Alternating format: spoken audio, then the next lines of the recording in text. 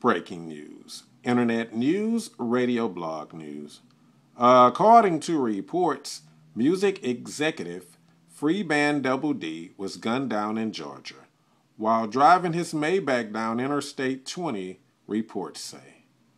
It was said he was reportedly shot during rush hour, according to authorities.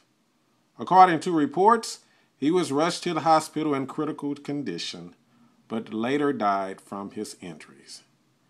Reports say Double D was known for his association with some of the top rappers in the industry. Breaking internet news, radio blog news. Music executive Freeband Double D dead. You hear it here first.